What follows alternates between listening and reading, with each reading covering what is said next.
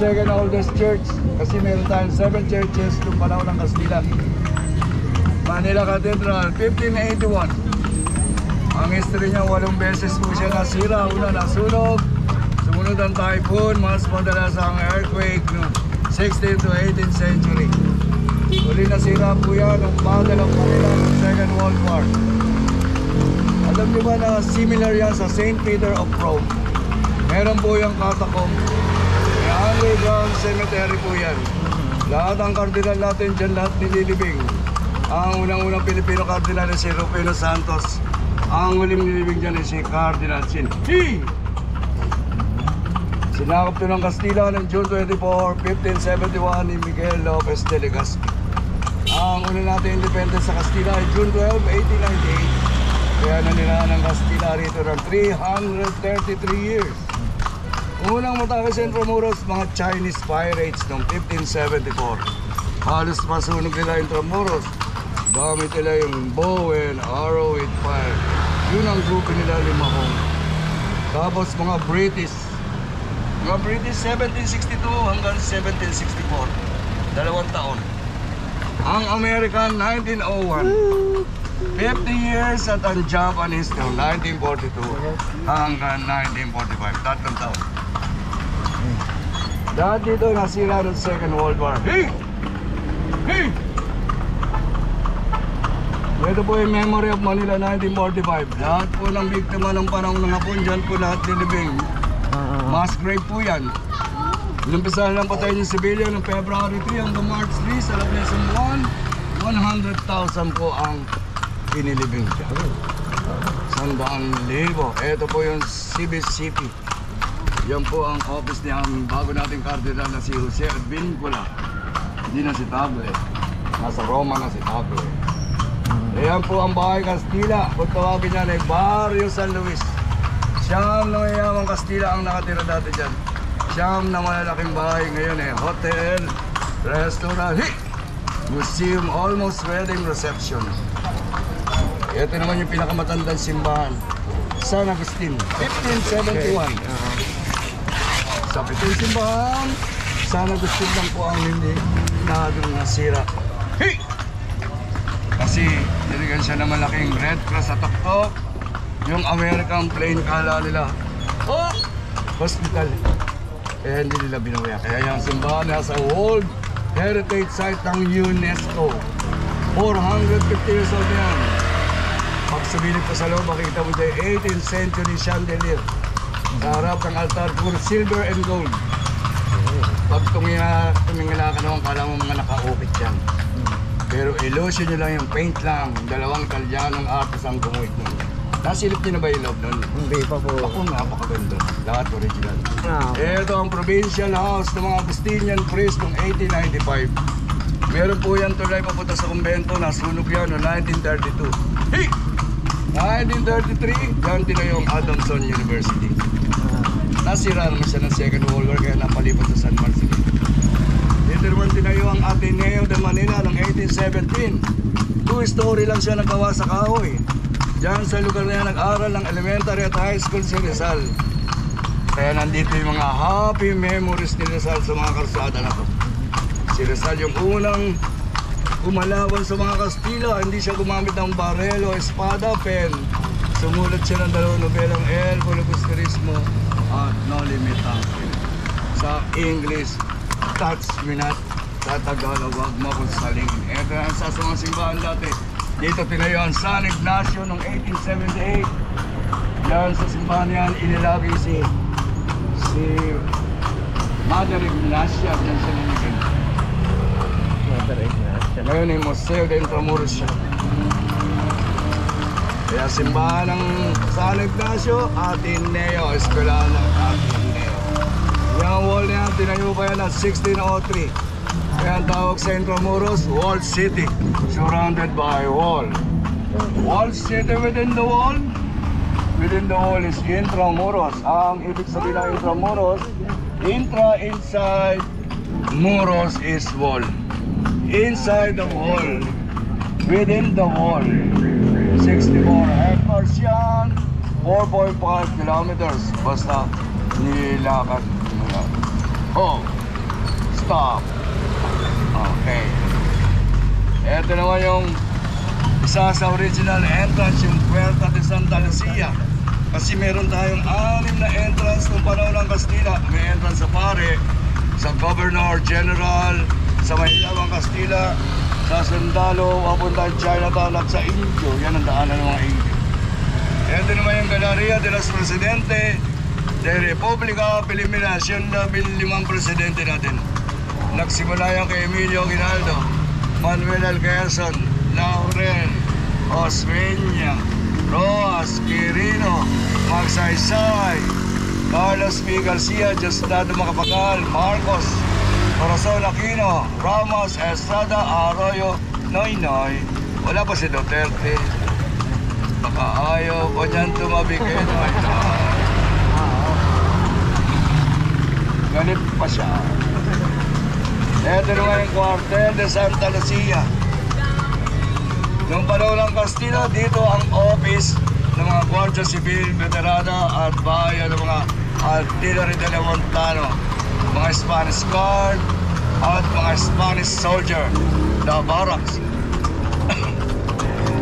Pero panahon ng American, noong 1904, excuse me, yan, tinilayin tayo ng American kung paano maging sundalo. Kaya dyan nila unang tinayo ang PMA, yung Philippine Military Academy. Bago sila lumipat sa Baguio na 1908. Kasi maliit na yan para sa Army Training, the barracks. Ito ng white building naman ito. Noong 1684, tinawag nila yung Beaterio de la Campaña de Jesus. Yan. Diyan po ang kumbento ng mga madre, mga religious woman ni Mother Ignacia del Espiritu Santo. Ito naman yung kumbento ng Pare, yung Jesuit compound ng 1586. Paano Pare? Paano madre magkatapat? Kaya pag dudungaw ang Pare, kikindat ang madre. Ngayon, PLM, Light and Sound Music. Ito naman po yung baluarte ng San Diego Garden. Dito nila nilagay yung watchtower, yung parang maze, yung parola, yung lighthouse ng panahon ng Kastila. 3-story yung mataas. Kasi nakaharap yan sa Manila Bay. Nakikita nila yung mga galyo na dumarating. Yan, nasira yun nung umatake mga British noong 1762. Yan, sinuting ang Born Legacy, Encantadia, Plastic Man, Amazing Grace, yung kay Tony Gonzaga at kay Piolo doon sa Fountain na Kiss. Starting all over again. Kinat, naso ka si Piolo. Hey, joke lang. Yun po ang kanyo ng Hapon, yung anti-aircraft, yung bumabaril sa mga aeroplano ng American, kasi American nasa Manila Bay, ang mga Hapon nandito sa loob. Garrison to ng Hapon. Moral niya, ibig sabihin, big wall, mural, murala, ang pangalan ng bato, adobe, mga volcanic rock, adobe. Wala bang simento dati? Egg white and honey, ang mga tama ng bana, pang pang pang pang, pong pong pong pong, bullet holes. Sige yan. Walang simento, egg white and honey. Yes sir. Ito, may palitada na yan. Ito ang Puerta Real. Yan ang Royal Entrance. Ang mga mayayamang Kastila lang at ang Governor General ang gumagamit yung entrance na yan. Papunta yan sa village sa mga Pilipino, kung tawagin ay Bagong Bayan. Kung tawagin ngayon, Rizal Park. Kung saan binalin sa Dr. Jose Rizal sa harap ng mga Pilipino noong December 30, 1896. Kaya ang mga Kastila lang ang nakatira rito, ang Pilipinas sa labas. Kaya kung tawagin ng Kastila ang kanilang village ay Intramuros, kung tawagin ng Kastila ang village sa mga Pilipino ay Extramuros, outside. Hey! Ito sir, Yan ang Department of Labor. Kung may mga legal demand sa boss, dito ang punta. Nandyan si Secretary Bello. Yan ang office niya. Baluarte de San Andres. Diyan naman po ang gawaan ng bala at baril ng panahon ng Kastila. Diyan ang armory, gunpowder storage, bomb-proof arsenal. Ngayon, police detachment. Sa kaliwa, dito naman tinayo yung isa sa mga simbahan, yung Recoletos Church and Convent ng 1606. Mas kilala siya sa pangalan San Sebastian. Ngayon, Manila Bulletin. Kaya meron tayong 7 simbahan sa loob ng Intramuros noong panahon ng Kastila kasi 5 missionary priest anak punta rito. Yung Agustinian priest, Dominican priest, Jesuit, Recoletos at Franciscan priest. Nagtayo sila ng kanya-kanya nilang simbahan at kumbento. Every 300 meters natin dito sa loob, simbahan. Dito kasi nag-upisa ang bisita, iglesia. Kaya dumating ang American, tinayo naman nila yung mga bagong estruktura katulad ng Manila Hotel, 1912. Yung mga highway, yung railroad. Yung highway, yun ang Ross Boulevard ngayon. Dati siya ang D-Way Boulevard. Yung EDSA, yun ang Highway 54. At ang mga pampublikong eskwelahan, yung Philippine Normal College, 1901. Manila High School, 1906. University of the Philippines, 1908 kung tawagin pa ay UP Manila. Kasi sa loob ng 333 years, ang tinuro lang sa atin ng Kastila ay magdasal. Christianity. Ang may karapatan lang mag-aral ang mga mayayaman lang at ang mga mistiso. Ang Pilipino kung tawagin tayong Indio. Alipin, may diskriminasyon. Kaya dumating ang American, tinuruan naman na tayo magsulat at magbasa. Education. Nagpadala nga sila ng 100 Pilipino sa United States of America para maging professional. Kung gusto sila maging doktor, nurses, engineer, architect, lahat ng kursong gusto nilang kunin. Kaya nung bumalik sila rito, sila ang nagturo sa kapwa nila Pilipino. Yan ang battlefield. Yung 14 na kanyan ng Kastila. Sa radyo pa kasi maganda yan. Kaya tinuro ng Kastila, magdasal ang American education. Mapua, one of the best engineering school. Dati siyang simbahan ng San Francisco Church. Noong 1578, nasira siya ng Second World War. Namamasyal. Yan ang Bartolina noong panahon ng Hapon, kulungan. Ngayon may milky na. Kulungan. Ito na yung Lyceum of the Philippines University. Noong 1578, dyan naman nila tinayo yung pinakamalaking hospital. Hospital de San Juan de Dios, nasa Pasay. Kainan din ang Bartolina. Dito naman ang unang-unang Chinatown. Noong 1593, dyan sila nagtayo ng kanilang tindahan at bahay. Wala kasing palengke rito. Kung gusto lang mamili ng clothes, food, jar, portrait, yan ang Chinatown sa labas. Lumipat sila sa Binondo noong 1650. Yun ang Chinatown. Kaya the earliest Chinatown is Puerta del Parian, 1593. The biggest Chinatown now in the world, Binondo. Kaya dyan yung makikita yung 168-999, Lucky Chinatown and Vintage. You're happy, man? Kinig ka kay Lolo? Yan ang kulungan ng mga friars, mga pareng pasaway. Gumagaya kay Father Thomas Ho, dyan pinungkulong. Ang dadasal sila dyan ang taimtim na kaluhod. Ito yung second oldest university since 1620. Regional site, regional street, regional structure, sa likod lang ng sira niyan. Coleo de San Juan de Letran, 1620. Ang oldest, ang University of Santo Tomas, 1611. Dito rin siya dati sa loob. Lumipat lang sila sa Espanya, Sampaloc noong 1927. Pangatlo ang Santa Isabel, 1632. Pang-apat ang Santa Catalina, 1633. Panlima yung Colegio Santa Rosa, 1750 at Ateneo de Manila, 1817. Anime School, 7 churches, Santa Catalina. Koed na sila ng letra. Yan ang city jail yung panahon ng Kastila. Kulungan. Yan, dadaanan ka ng mga tao para hindi siya tularan. Puputsain ka dyan. Ginawa yung club, bar, restaurant, daytime disco. Nagalit ang mga magulang, pinasarayan. Kasi ang estudyante nila, drink first, study later, and sleep to their dormitory.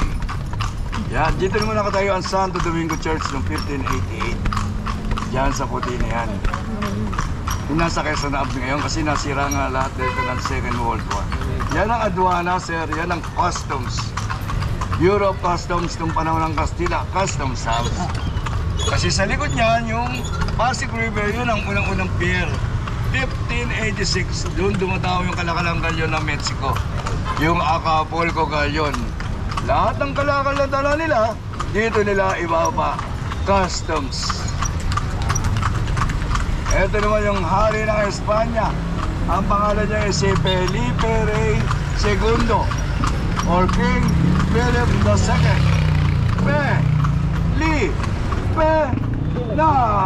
Pilipinas. Mabuhay Pilipinas. Munting American, Philippines. Yan ang ginawa ng mga check na tulay. Daling Binondo, papunta rito. Kasi meron pa siyang daanan papuntang immigration. Kaya mabilis silang makaka-extend ng vacation sa immigration. Dito ay UST. Yan o, ukay sa tabi. Diyan dati na. Ang unang pangalan ng UST, Oleo Seminario de Santo Tomas de Nuestra Señora de Rosario, UST. Dito naman ang American Hospital ng panahon ng American. Ito ang City Hall ng panahon ng Castilla. Kutawag ito Ayuntamiento Casas Consistoriales. Ngayon ay Bureau of Treasury. Dati ito nasira. Binaba yung batas na PD 1616 ng 1979 kung gusto mo tayo ng bahay o building, puro Spanish structure lang ang pwede nyo itayo rito. Panahon ng Castilla dito sa loob, nepitong simbahan, 6 na eskwelahan, yung City Hall, yung Palace, yung military camp, yung aduana, yung customs at ang hospital. Yan ang first palace, yung bahay ng Governor General, yung Palacio del Gobernador. Kaya pag may dumadaan dati dyan, sinasabi nila, may lakan dyan, may lakan. Yung lakan, highest rank, kaya tinawag siyang Malacanang. Yung bahay ng Governor General na si Etchaque. Hey! Hey! Ito ang military camp. Yung first camp. Yung kampo ng mga sundalong Kastila. 1571. Dito nila kinulong si Rizal ng 51 days. Dito niya sinulat yung last farewell niya in the night before execution ni Ultimo Adios. Fort Santiago. Si Santiago Matamoros. Siya yung Muslim slayer. Ano pangalan niya, Toy? Wang Jun po. Ano yung Santiago, sabi niya? Santiago Matamoros. Intramuros. Kaya Port Santiago. Siya yung nakaganon doon, makikita niyo ba? Yun ang museum. Hey! Hey! Hey! Tigas ang ulo ni Piolo. Papa P. Ayan, bukas pa, di ba? Nabol ko eh. Kasi papasukin niyo, maganda yan eh. Nandun yung gamit ni Rizal ha, pagpasok niyo rin sa Fort Santiago, sa may arko, sa bandang kaliwa, may mga bricks dun. Nandun lahat ang gamit ni Rizal. Tapos 2 floor yun, akit kayo. Pagbaba nyo rin sa dulo, makikita naman nyo yung dungeon. Dungeon, friend. Okay, po? okay. Okay, salamat po. Mali, yan.